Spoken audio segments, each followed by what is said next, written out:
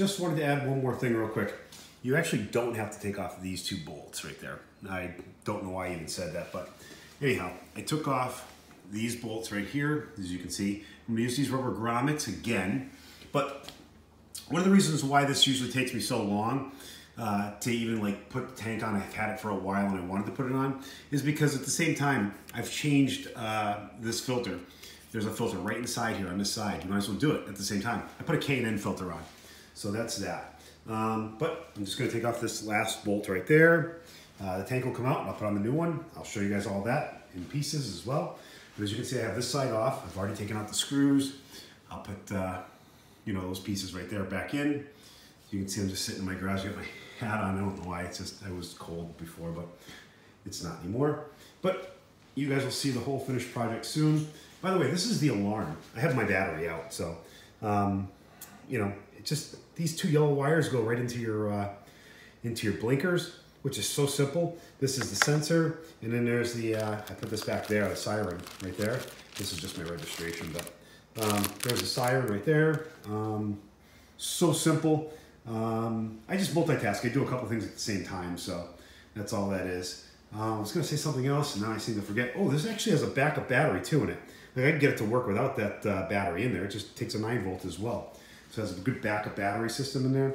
I put my integrated light on. So I did a lot of little things, like I said, at the same time. I just multitask. That's it. So it saves me a lot of time, I guess, that way, instead of taking the tank apart and doing it all over again and taking parts off, doing it all over again.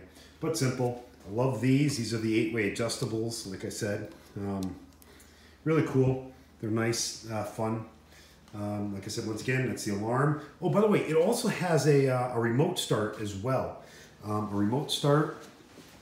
These are the keys for it. I have a couple of keys here, so as you take a look, this is kind of cool. This is it right here. This is the alarm. You can start it up right there. There's unlock and lock. Even has a key on there like my Audi did. You know, you just put the, oops, sorry. So it's one of those flip switchblade keys, you know. Sorry, I gotta close it. Pretty cool. And then it has the other remote right there. These are all my keys. I have a bunch of keys for these. I have like 3 or 4 different keys. I ordered the ones that look like this off eBay, cheap. But good. Everything's good, just like this alarm. No big deal.